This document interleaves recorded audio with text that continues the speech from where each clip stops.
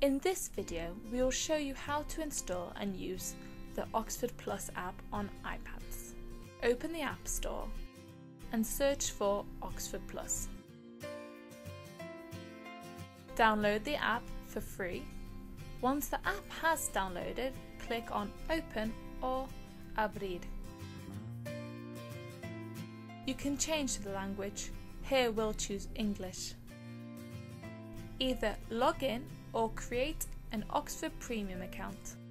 Important: to activate your digital products, you must enter the activation code on the Oxford Plus website. The content will automatically appear on the app.